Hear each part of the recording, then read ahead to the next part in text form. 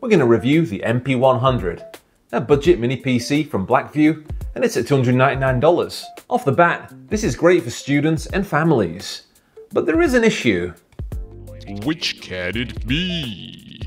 It's not power throttling, but it'd be nice to see your guess in the comments down below. In today's video, we'll be unboxing, checking specs, benchmarks, see the performance, and also see if we can sort this thing out.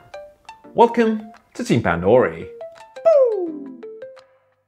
Subscribble. So here it is, the Blackview Mini PC. No cash has been exchanged, and all thoughts and opinions are our own.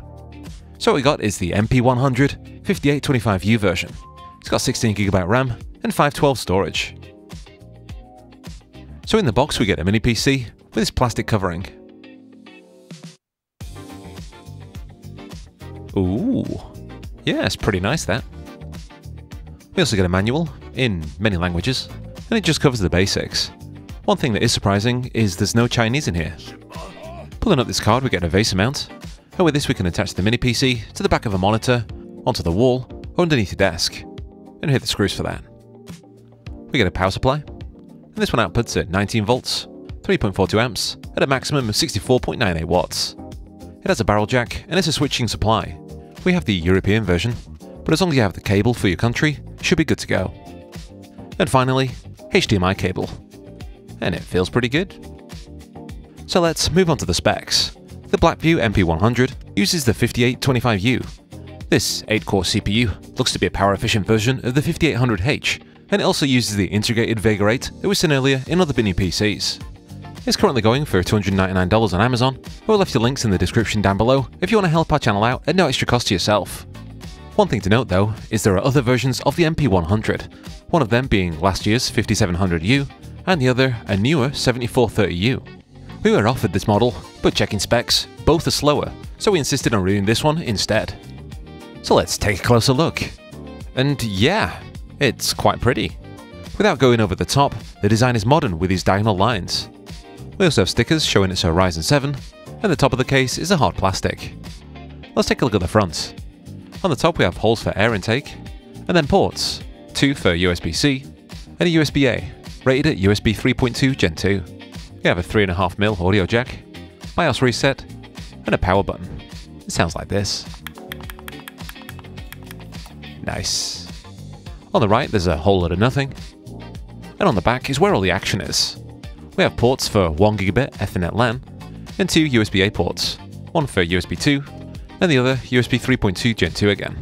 Next to that we have DisplayPort, probably 1.4, HDMI 2.0, a DC jack for power, and along the top, air holes that work as an exhaust. On the left side we have nothing again, but underneath we have a label with rubber feet in each corner. They're not too tall so it won't really help in cooling, but at least it'll stop it from sliding around the desk. There are visible screws so we'll need a screwdriver to open it. There are vase mounting holes. We have a few more holes for air cooling. And in the corner over here, we have this small rubber flap. It's about time for the size comparison. The Blackview MP100 is fairly average in size. Here's the B-Link EQ13, and the MP100 is around a centimeter taller.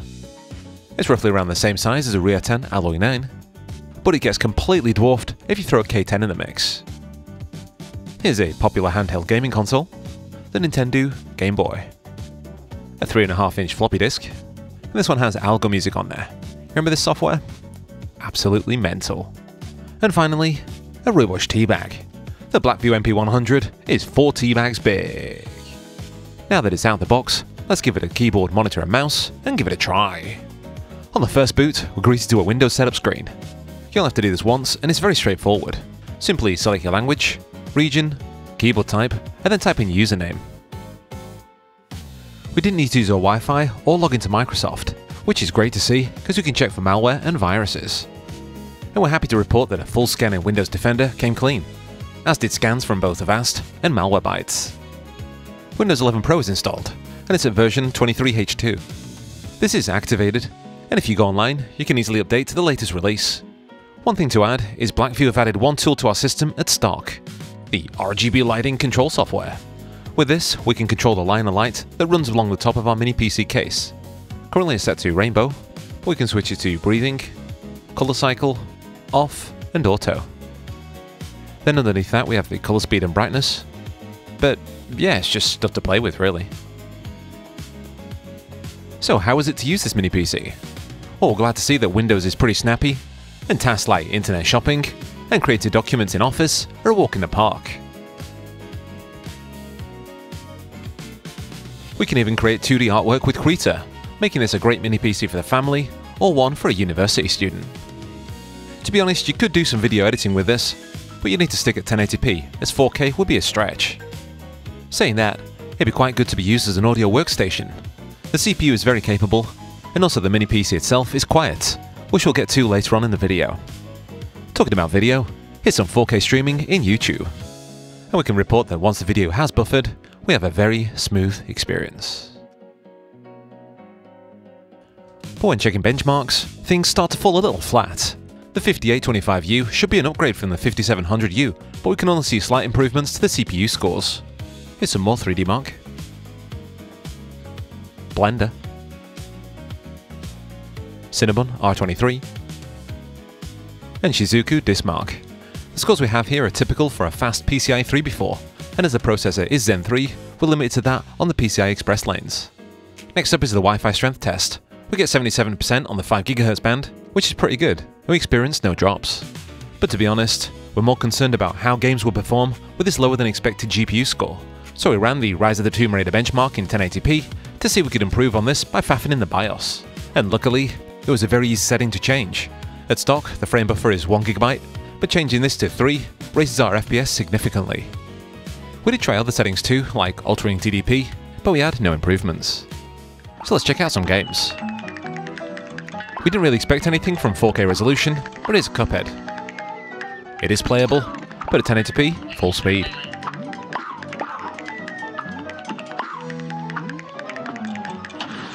We kept the 1080p resolution for Dave the Diver, a heavier 2D title. While it isn't really action-packed, it runs okay. But again, we need to lower resolution, this time to 720p for full speed.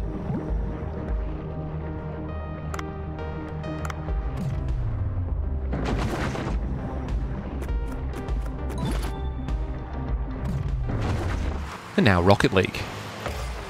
Unsure if you can tell, but I'm seeing a pattern emerge here. Or maybe we're just expecting a little too much from this chipset.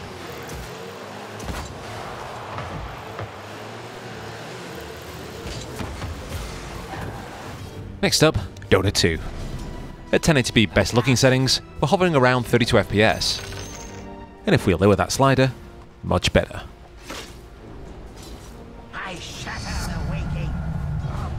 We then tried lowering resolution, but if you check the stats at the top right, we're nowhere near 100% usage on either the CPU or GPU, so there may be an issue elsewhere.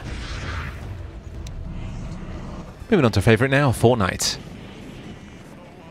And at 1080p far high settings on the fast renderer, we're sitting around 40 FPS.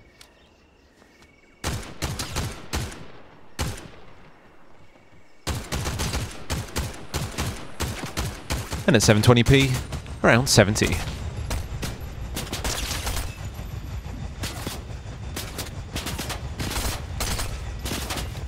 And here's Counterstrike 2, 720p low settings.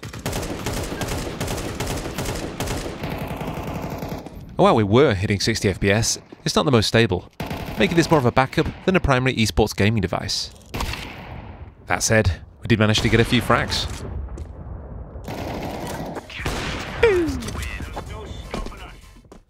So let's get back to the BIOS. As mentioned earlier, we do have a nice amount of options, including frame buffer and TDP settings. And even though we can control the fan, there was no real need to do so, as there was no noise or heat issues. We did try to raise TDP, and even overclock memory, but still, no performance gained. In here we have the option of Secure Boot for Valorant. Then we connected our SSD via USB to start up Batocera Linux. As you can see, Batocera 41 boots up fine. We can connect to our Wi-Fi. Then we can pair our Bluetooth controller, so we can test out some emulation. Like some arcade. Here's Neo Geo. Killer Instinct 2 runs full speed.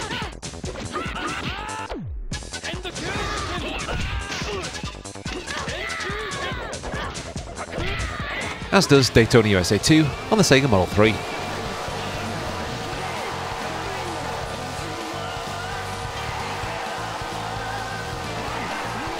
Let's not forget the home machines like the C64.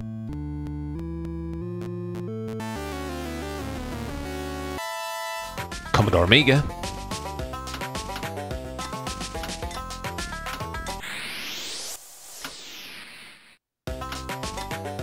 PSP with 5x upscale.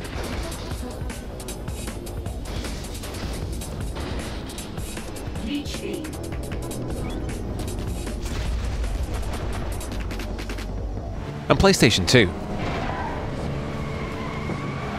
Here we have Ridge Racer 5 running at 3x upscale at full speed. But God of War 2 on the other hand is a bit more demanding. At 2x resolution, we're almost at full speed. But if we lower it down to 1.5, 60 FPS.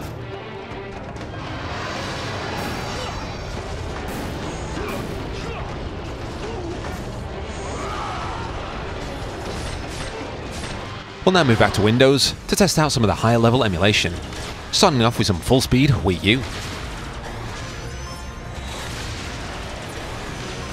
Yeah, it's running pretty well. Here's Tekken Tag 2.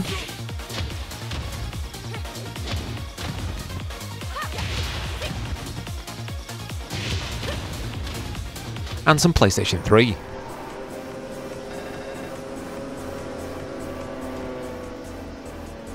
As you might be able to see, this system of stock can play PlayStation 3, but it's not quite there. Let's investigate further with temps and fan noise.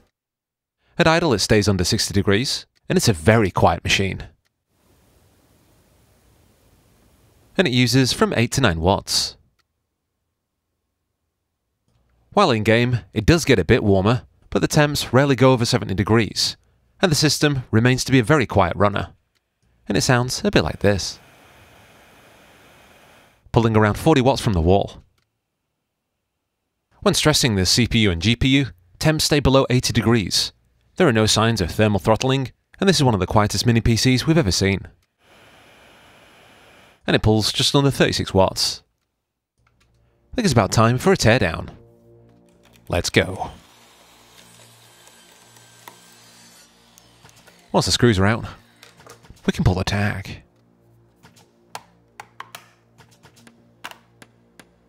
And under this, we find a secret 2.5-inch SATA drive bay, perfect for an old Batocera SSD. We like that a lot. But let's dive in a bit deeper. Nah. We'll need a screwdriver with a longer, thinner shaft.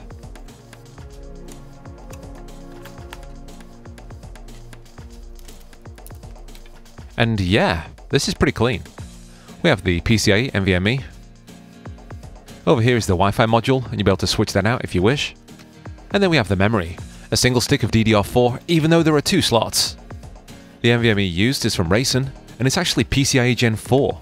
The reason why we got PCIe 3 before speeds is probably due to the limit of the Zen 3 chipset. Here's the memory, one stick of 16GB DDR4 running at 3200 MHz, and it's by Kingston. As you can see here, we have 2 M2 slots in case you want to add some more memory for storage, but let's see if we can get in any further.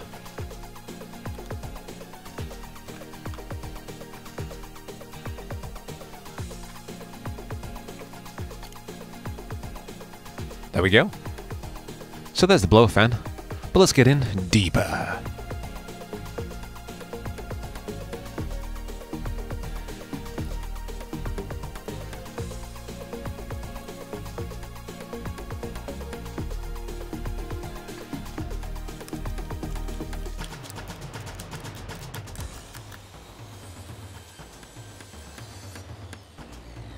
So the thermal paste looks okay, but by removing the heatsink, we destroyed them thermal pads. This one used by Blackview seems to be quite thin, and the MOSFET labelled R22 doesn't even have contact with the copper heatsink. Either way, let's clean this up. We'll give it a new thermal pad. This one's probably a little thicker.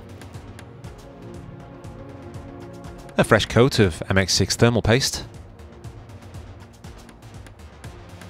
And we'll switch out the 1 stick of memory for 2, giving us dual channel memory.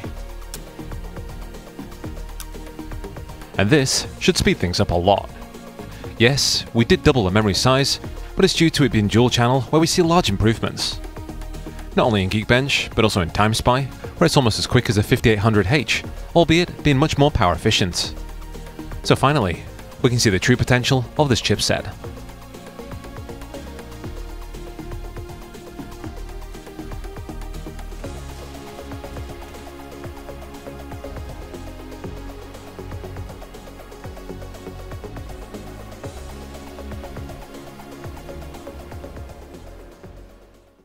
It's about time for the pros and the cons. The Blackview MP100 is a Ryzen Mini PC that can be bought with a fairly low budget. It's very snappy on Windows, can play casual games, and is also capable of high-end emulation such as the PlayStation 3. Unfortunately, selling this with one stick of memory really hurts performance, and we hope that in the future, Blackview will sell this with 2 sticks at stock. So what are your thoughts of this computer? Yes, we know it's not capable of playing AAA games, but at this price point, you could do a lot worse. Anyway, links down below, and summary. Got a mini PC from Blackview, box is bare, runs PS2, 8-core chip, it stays real cool. Mom could use it, so could you. Oh, kiss I say, what sort of name is kiss I say? Sounds like a rash you catch on your skin, or something you rub on your Uncle Jim. Oh, kiss I say, yo silly stick, one's too slow, it takes the mick, replace with 2, it's not a sin. Who the heck are kiss I say? Here's a huge thank you to all of those on our Patreon. These superheroes are helping us keep the lights on, and if you want to help us out, please consider joining up. Oh, remember to like and subscribe. We also have a Discord if you fancy a chinwag. This has been Emu Chicken of Team Pandori, and I'll catch you on the next one. Oh, we've got these videos as well. Just new videos and recommended. Ta-ra.